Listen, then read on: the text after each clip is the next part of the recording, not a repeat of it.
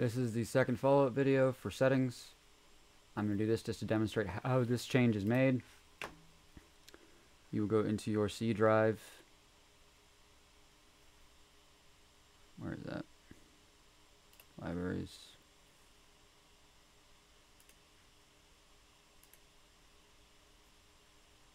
This PC. C drive.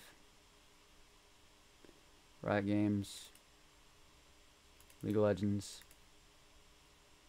Config. And what you're looking for is persisted settings.json or input.ini. So you open up persisted settings.json. Give me a notepad, doesn't have to be in VS Code here. What you're looking for is the following settings. If I search that, it would be map scroll.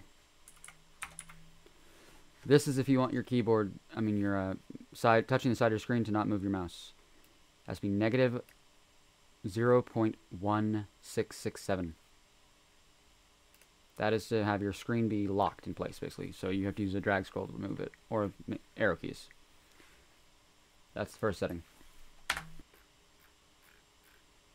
Attack move is what we're looking for specifically. Yeah, player attack move. And player move click. No, not that one, but this one here. So this is player attack move. Normally this would say, I'm pretty sure, unbound like this. And I bind it to be button 2. Button, capital B, space 2. And if I scroll down, you can see player move click is also button space 2. These are the two that matter. You have to have those both bound to button 2.